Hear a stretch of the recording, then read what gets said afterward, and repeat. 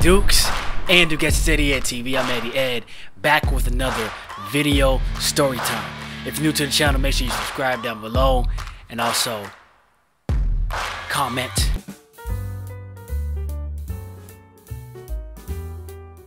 Today's story time, man, I'm going to be talking about a time I used to work for the moving company. Let's hop straight into it.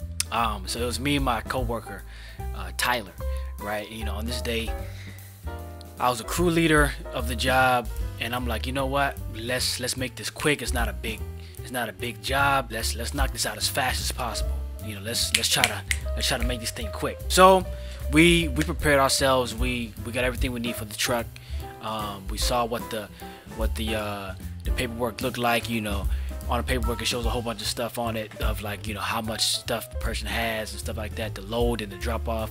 So we prepared ourselves. We're like, okay, it's a pretty fairly simple job, so let's go ahead and knock it out as quick as possible so we can get home fast. So we get the stuff, we load the truck, we do our checkups like we usually do before the job, before we get to the job. It ended up being a pretty small job. All we had to do was move a person into their new place, and they didn't have a lot of stuff to move around. So, like, I think it was like a couch, bed piece, a couple of, you know, decorative pieces like vases and stuff like that. So it was a fairly light job. It wasn't a full truck, meaning, like, you know, we didn't have to fill up our truck, you know, to unload it. So we get to the unload, and, you know, we unload the truck. Everything is nice and dandy.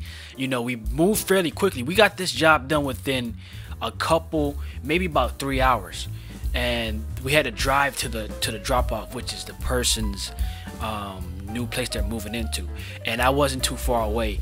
And so we got this job done within about 3 hours, and we're happy because we're like, yes, we got the job done. We got tipped. You know, tip is always it's always a good thing. We got tipped, and we were able to go home early. So we were excited. Yes, we have a good day. Yes, we had a good day, and, you know, let's go home, eat, and relax.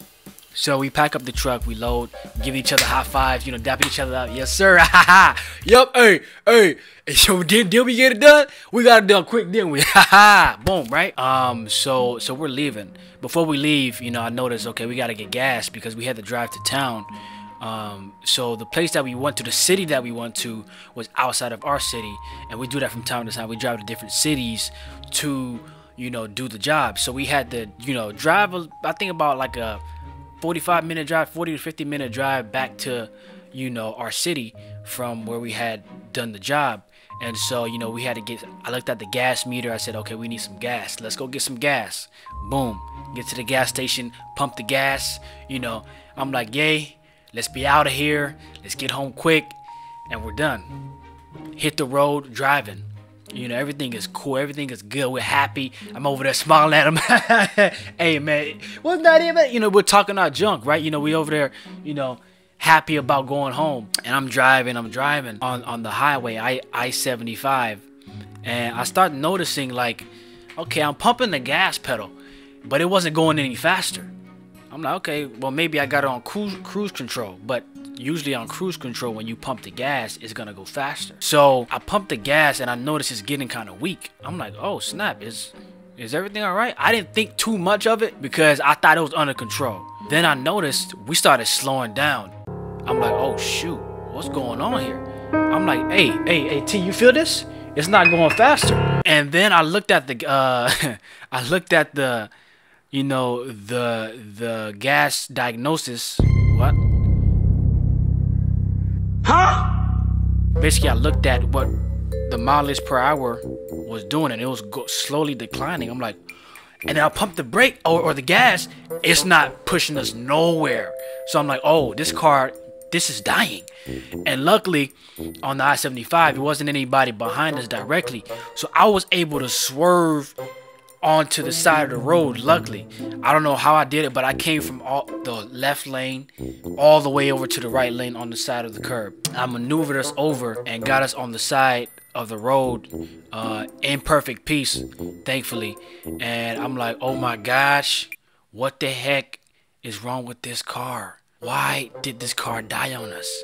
right? We thought we were going home free. We said, okay, hey, we done going home. We were good. This was the fastest job we did, you know, and plus we had gotten tipped. So I'm like, okay, this is gonna be great. We're getting home quick. Then the engine dies on us. We're distraught. We're like, oh my gosh, this can't be happening to us. What the heck, right? Why? So we call our manager. Manager's like, yeah, I'm gonna call you a tow truck, and he asked us what happened, and I told him, hey, boom, boom, you know, everything is good, this, that, and the third. So he calls us the tow truck, and the tow truck, he says is gonna be there around, like, I think at the time it was like 2 o'clock in the afternoon. I think he said it's gonna be there at like 7. So we're like, oh crap, we're gonna have to wait for this tow truck. It's not gonna get here anytime soon, you know. At least it's gonna be here before, you know, 10. So I was alright with it. He was alright. He was kind of pissed off because we both wanted to get home, but we couldn't. He had a little bit of thing going on, but I had to stay calm and collected. So we wait. The tow truck is not coming. Tow truck is not coming anytime soon. So we call our manager again. Hey man, listen, the tow truck isn't here. Right? But even before that, I forgot to mention this. I realized that I had put the wrong gas into the truck. Congratulations, you played yourself. I put the wrong type of diesel into the truck, but I don't think I realized that at the time. So we call him again. Like I said, yeah, the tow truck's not here. What's going on? Could you call him to make sure he gets here? And he ended up giving me the number because he was busy. So I called the tow truck people. He said he's gonna be on the way. He's kind of close. He's finishing up a job in a different city that's close by. So we're like, okay, he's gonna be here pretty soon. 2 hours go by. It's getting dark. It's getting dark at this time. It's getting mad late. You know, I'm hungry, thirsty. I need to take a piss, right? But we're on the side of the road. I can't do any of that almost. So he's like, yeah, I'm gonna be there like, you know, in a couple hours. Like, okay, now we gotta wait a couple more hours, right? He's not there. The guy is not there, right? He didn't come in a couple hours. It took him longer. So now flies are coming. You know, the mosquitoes, when it gets dark, the mosquitoes come out. You know, I don't know what happens, but they're on time. The mosquitoes are out. We're frustrated. At this point, I'm pissed off too because the whole day is gone. Our plan from the start of let's finish this job quick is over with. We finished the job quick, but we didn't get home fast. So our plan failed, right? We finished the first half, but something freaking happened along the middle to where we didn't come to the finish line like we wanted.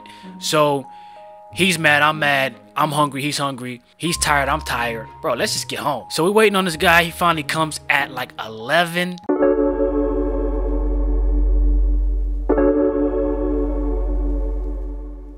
$11:30, getting close to 12. We're like, bro, finally. And he's hooking us up. He's doing the straps things. And I just begin to feel a little like weird.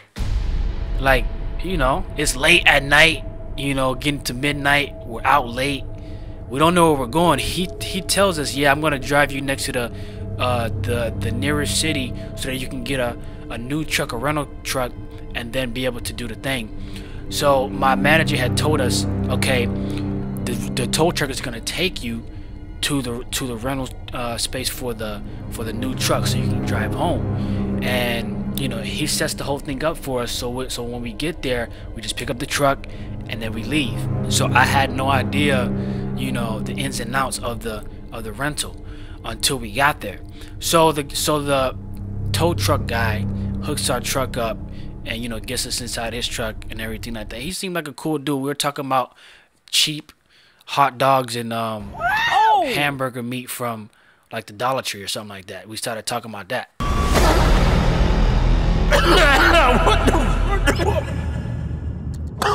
That was kind of interesting because he described eating more for cheap, but I'm pretty sure the food that he was eating was bad for your health.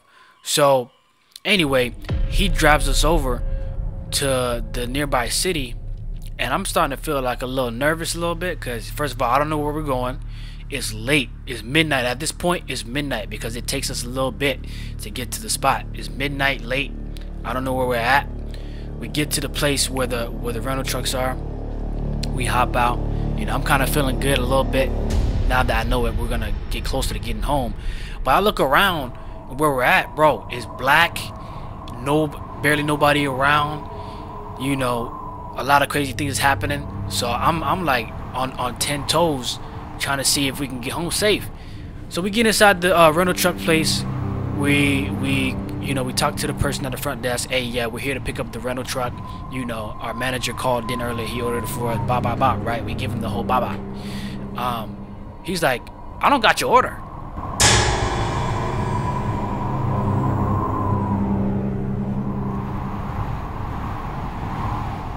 Your skin, oh yeah, your skin and bones. What?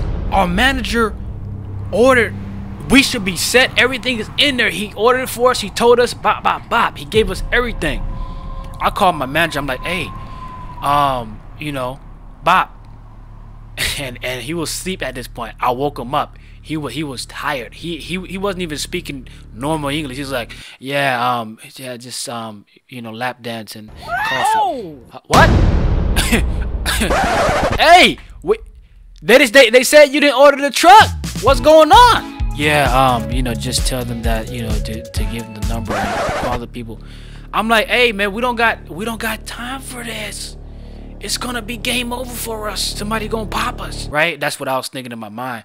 But he told us there's a confirmation number. Just call the company that I ordered it with or whatever like that. And I'm like, huh?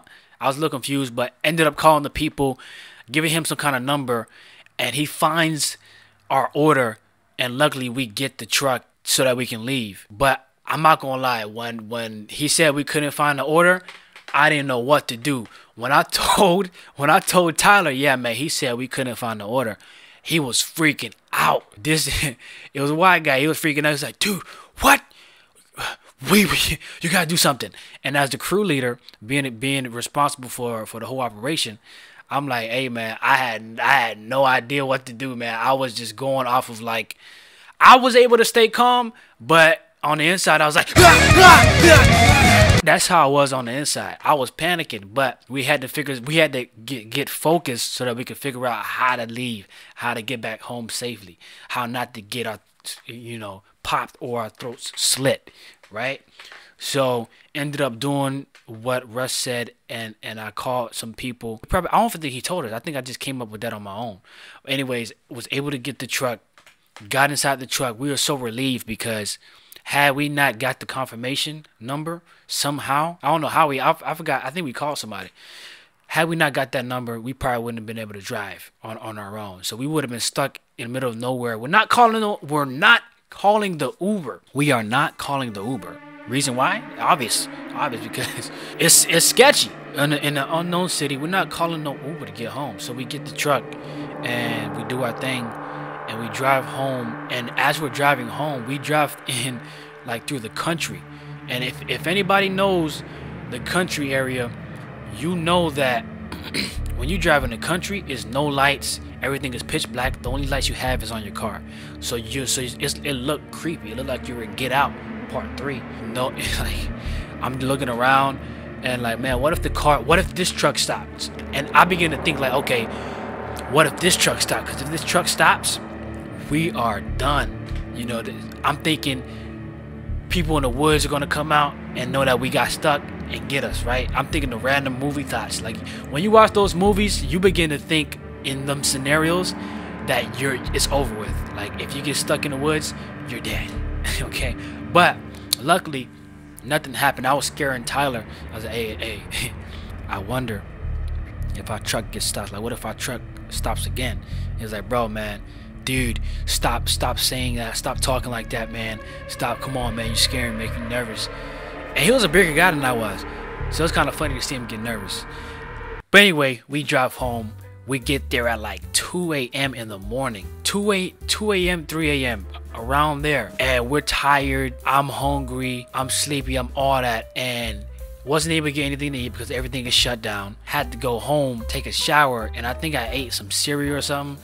It was just a weird time to eat real food. I don't know. It was just very unusual for me. But when we got to the shop, man, I was relieved. I was excited to get home, but very disappointed in how things turned out because we planned out a whole day that failed pretty much. We did everything correct until we were driving back home. That night was a scary night. It was funny, it was scary, it was a whole bunch of different emotions wrapped in one, because, you know, I was laughing at Tyler because of his frustration. I was pissed off because of the situation. He was pissed off. Man, it's just a lot was going on that day, and the most important thing is we got home safely, but our whole day was just ruined. Yeah.